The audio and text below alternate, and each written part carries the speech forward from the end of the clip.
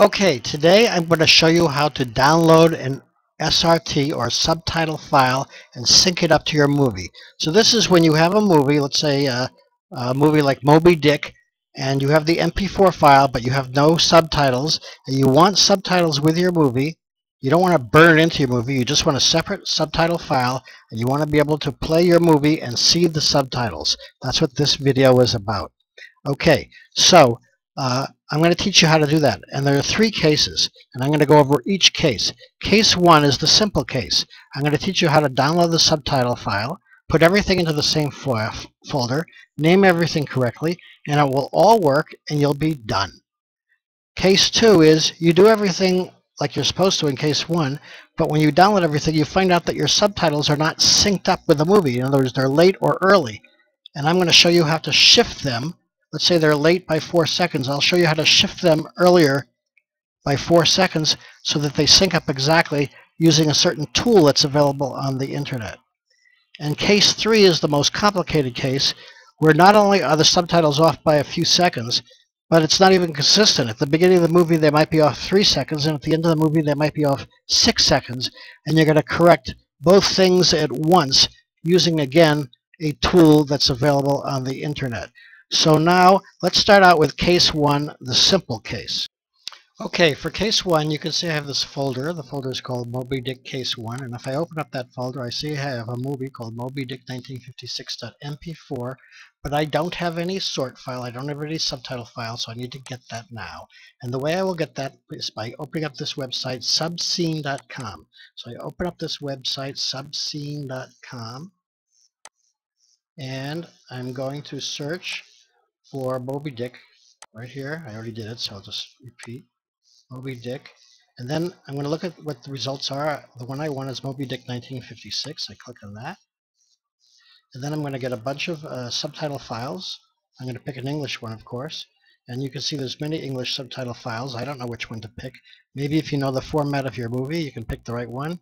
If not, just pick one here. So I'm going to pick one right there, and I'm going to say download this English subtitle, and I download it, and it's been downloaded right here into this zip file. Okay, so let's take a look at this file now. Let's go to my downloads, and you can see the file right here. It's in a zip file. I'm going to double click on it, and then I'm going to say extract. You need the zip software, of course, but most people have that. So I extract it, and now I have it. I'm going to delete the original zip file so there's no confusion. And now I have this sort file. It's in the wrong place though. I need to put it on my desktop, and then I'm going to move it into my Moby Dick Case 1 here, and then I'm going to open that up. And now you see I have the two files. I have the original Moby Dick 1956, and I have this new file, the Moby Dick sort file. But they're not the same name, of course. And in order for VLC to know that the one file belongs to the other, they have to have the same name exactly. So I'll just rename them both MD for Moby Dick. So I'll rename that MD.mp4, and I'll rename this one md.sort. And now I'll start up this file with my VLC player. VLC is my default. So we're starting up the movie, and we'll see if it works. I'll go into the movie a little bit. You ain't no objections to sharing the You can see it's perfectly synced up. I'll go to the end of the movie, look for some text. And all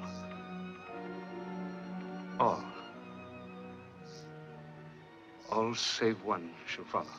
And you can see it's perfectly synced up again. So we're done. Case one, everything is synced up. We downloaded our file. You can now watch your movie with the subtitles, and we're all done for case one. Okay, now I'm going to go to case two. So I have this folder called Moby Dick Case 2, and then you can see in this folder I've already downloaded the sort file, and we'll try playing the movie and see what happens. So I'm going to play the movie, and let's watch what happens. Call me Ishmael. First he says, call me Ishmael. And 4 seconds later, you see the subtitle. So the subtitle is 4 seconds late. That means we have to shift it 4 seconds earlier. Okay?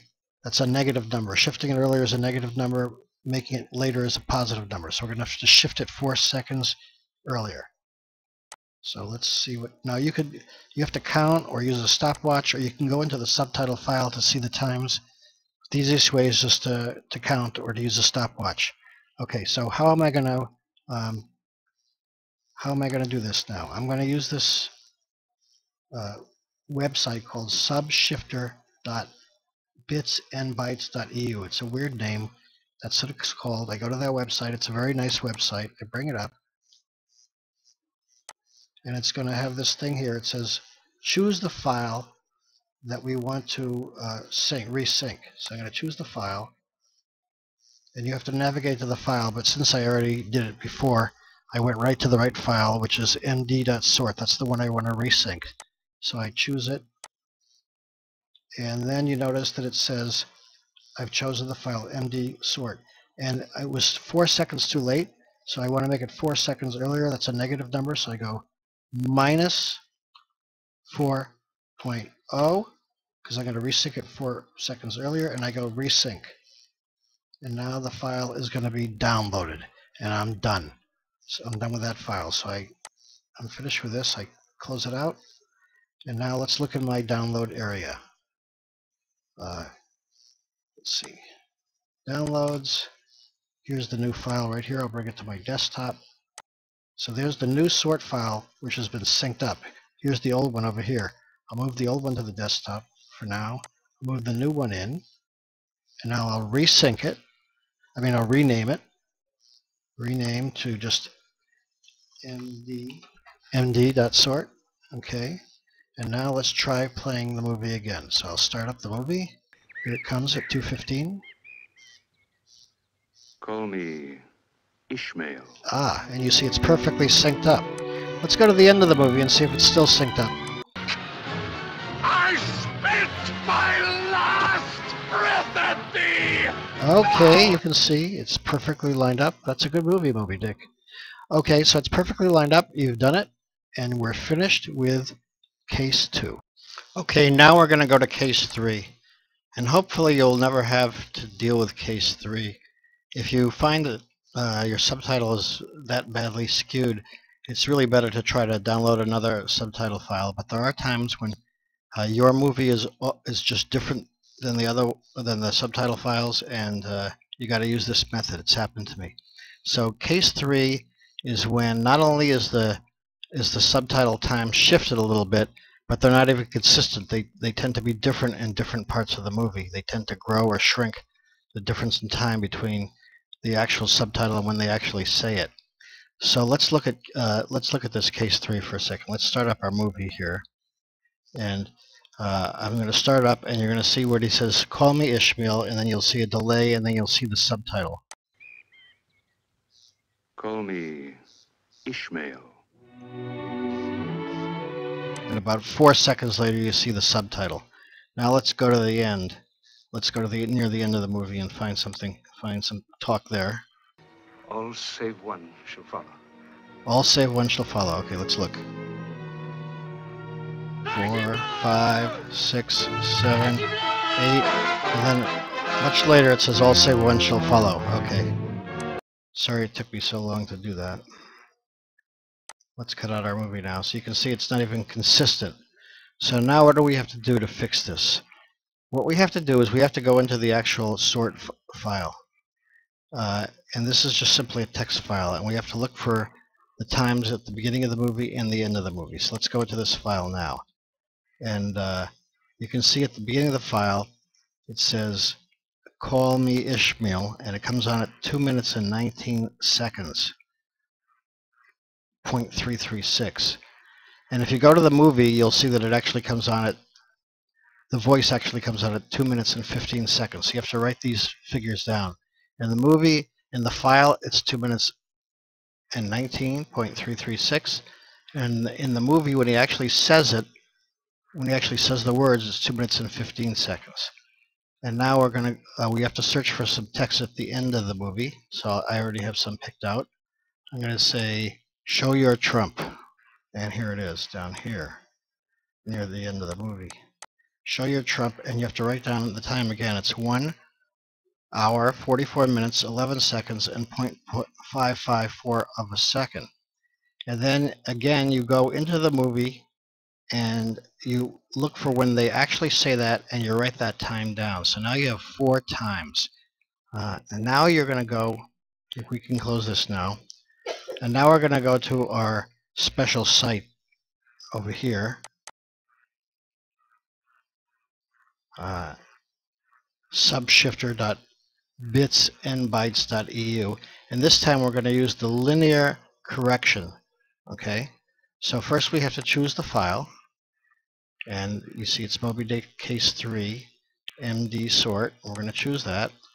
So we've chosen that file now, and now we're going to put the first time, which is the first file time, the first time we saw in the file, and we're going to put that in as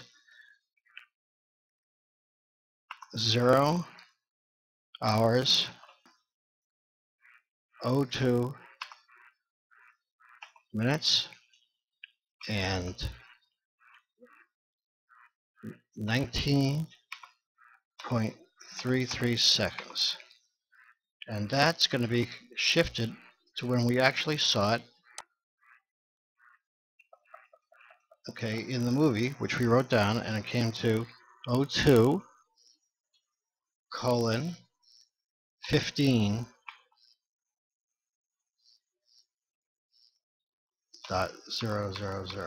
Okay, and now we're going to go to the next thing, and this is the time in the file at the end of the movie, in the file, which is 1 hour 44 minutes 11.554 seconds. And the second time is the time that actually came in the movie, which is 1 hour 44 minutes and 2 seconds. And you can see at the beginning of the movie there's roughly a 4-second difference, but at the end of the movie there's roughly a 9-second difference. So this is going to resync everything by putting in these 4 numbers. So I'm going to resync now. Okay, and it's been, you didn't see it, it was off the screen, but it's been downloaded. So I'm going to get out of this, and I'm going to go to my download area over here, and there's the file that's just been resynced. Now I'm going to take this file, the original one, the bad one, out. I'm going to put the good one in. I'm going to change the name.